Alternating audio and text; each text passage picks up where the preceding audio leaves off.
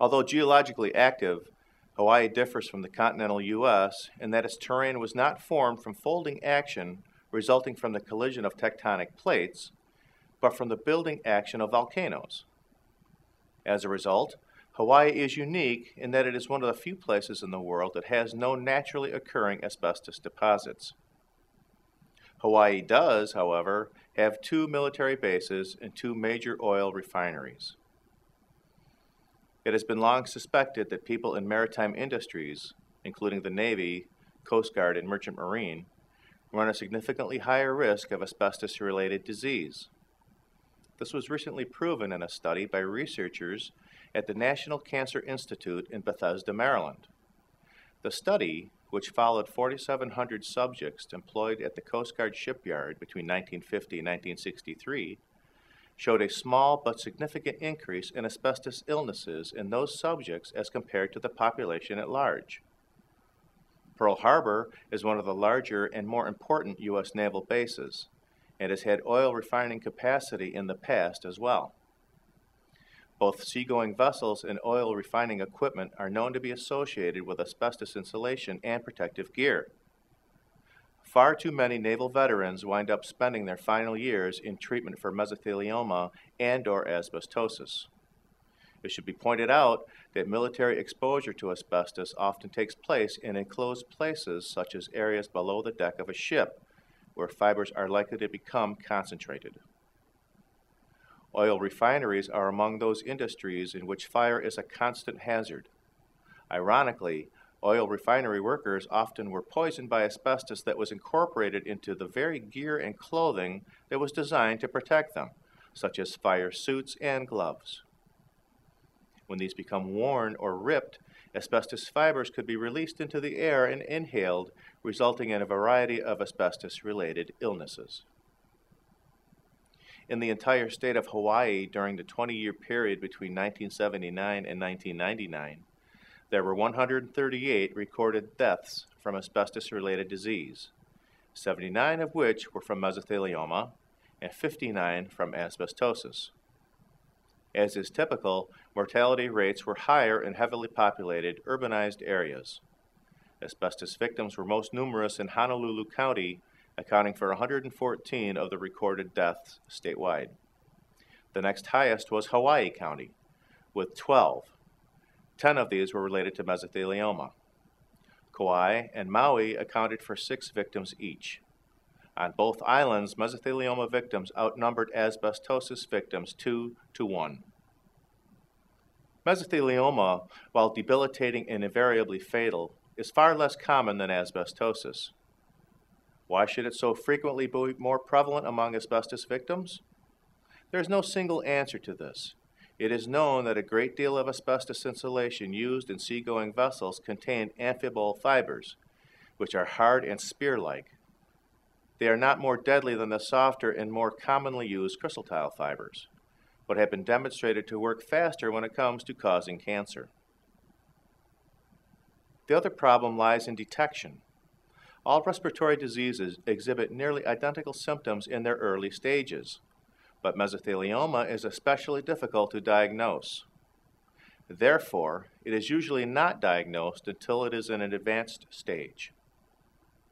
Also, unlike asbestosis, mesothelioma is malignant and can spread to many places in the body. Once it has started, it is nearly impossible to stop. On the other hand, asbestosis's progression usually stops once the patient is removed from the environment in which asbestos exposure occurs. Legal resources in Hawaii. Hawaii is not a state that has seen a significant amount of mesothelioma legislation. For that matter, Hawaii has not seen a significant amount of legislation regarding any asbestos-related disease. In addition, a search of the Hawaii state judiciary cases, the equivalent of a state Supreme Court in Hawaii, turns up no cases for either mesothelioma specifically or asbestos generally. Despite the lack of litigation at the Superior Court level, mesothelioma cases have been litigated in Hawaii's lower courts. Significantly, a number of people developed mesothelioma after exposure to asbestos in shipyards and other high-risk industries throughout Hawaii. In an effort to prove that the surge in mesothelioma diagnosis was caused by asbestos used in the construction and repair of naval ships, Hawaii mesothelioma lawyers went after the shipyards. The shipyards, meanwhile, contended that inhaling the biogenic silica fibers associated with sugarcane processing caused the employees, many of whom had previously or since worked in the sugarcane industry, to contract the disease. Tests, however, proved that not a single mesothelioma diagnosis could be linked to the sugarcane industry. It should be noted that environmental concerns, such as those related to asbestos, are of particular issue in Hawaii, a state that is known for its preservation of its natural resources.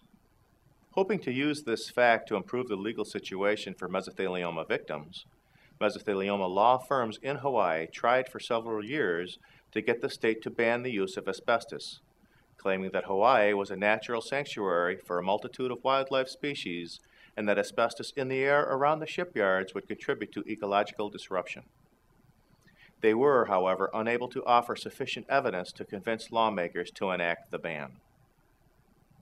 Another asbestos-related issue in Hawaii was the 2005 finding that a local school had asbestos, forcing the school to be shut down for 5 days for inspection and cleanup.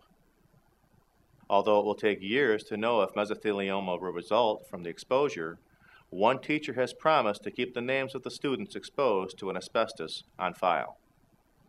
Locations other than schools in which people may be at risk from exposure to asbestos include the numerous military bases located in Hawaii. In the year 2000, for example, 600 soldiers had to be evacuated from Schofield Barracks due to asbestos exposure. Those interested in filing lawsuits should know that the statute of limitations for personal injury law in Hawaii is 2 years with the discovery rule that states that this amount of time begins when the problem, in this case the mesothelioma, either was discovered or should have been discovered. Furthermore, if a personal injury lawsuit is begun by a mesothelioma victim, but the victim dies before the case is concluded, a family member will be appointed as the special administrator and the case will continue, although the ultimate amount of settlement may be different. Wrongful death cases fall under the same statute of limitations and follow the same discovery rule with the time period beginning at the date of death. There is no specific statute about asbestos in Hawaii. However, in general, the state's laws are generally considered to be quite favorable to asbestos victims. It should be noted that 12 major companies in Hawaii have filed for bankruptcy and so may not pay out on mesothelioma claims. In Hawaiian asbestos cases against those companies that have not filed for bankruptcy, most are settled without having to go to trial. Thank you for watching. This video was produced by Asbestos.Net, a leading resource on all aspects of asbestos and mesothelioma. Our priority is to inform victims about the devastating effects of asbestos exposure, mesothelioma, asbestos cancer, asbestosis, and other asbestos-related diseases, and to advise them with a wealth of information. Individuals whose lives have been touched by mesothelioma have numerous questions and concerns. Their caregivers and family members also need accurate, reliable information. If you or a loved one have been diagnosed with mesothelioma or asbestos cancer and need more information, we invite you to visit and explore the thousands of pages of oncologist-reviewed material on Asbestos.net, to call our convenient toll-free number shown below and speak with a mesothelioma specialist, or to use the simple contact form found at Asbestos.net to request a free copy of our informative books, custom inserts, and DVD. Asbestos.net, information and help for patients and families.